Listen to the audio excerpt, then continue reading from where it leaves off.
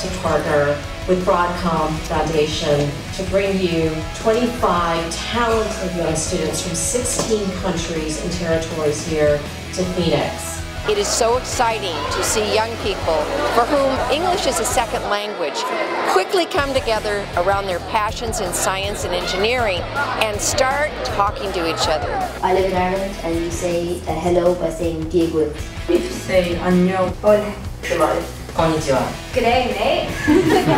Yate, welcome to Arizona.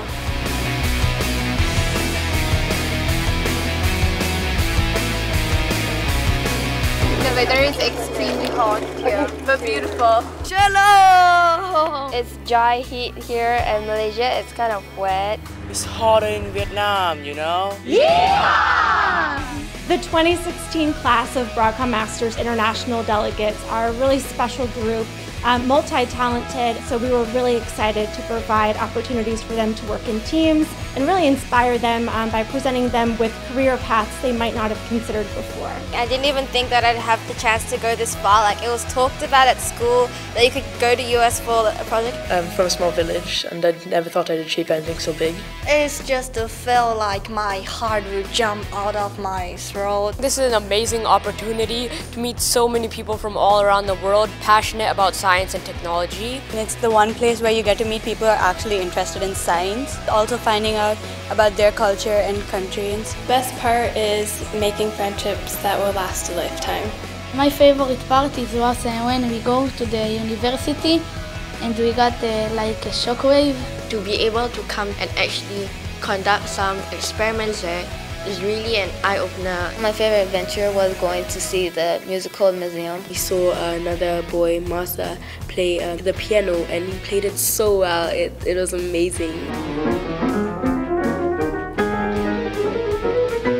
My favorite part was visiting the Rohide because it was just like the western old town. One of the things that's so important in the Broadcom Masters is that you're learning to communicate your passion, the subtleties of science and engineering in ways that inspire other kids. Broadcom Masters really taught me that we can't just rely on ourselves. We have to learn how to communicate effectively with each other, and that way we can solve the big problems in science that we face today. When we did different STEM activities together, it was interesting because all of us had different specialties in different areas. I would like that other guys from my country live this amazing experience. It makes me wonder in what ways I can inspire other kids from Puerto Rico to do the same. You know, to become the next Steve Jobs, to become the next Bill Gates, to go as far as they can. I just really like it when we share our ideas, and it really inspires me and encourages me to do more research or more projects later in life. I want to show you my project. The formula for the equitable value. Gluten-free and diabetic people. 1 kilogram of banana peels can save 5% of gasoline.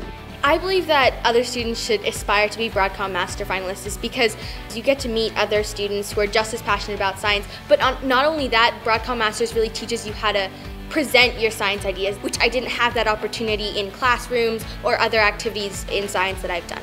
You are an inspiration to other young students interested in STEM, and you should be very proud of yourselves and your success so far.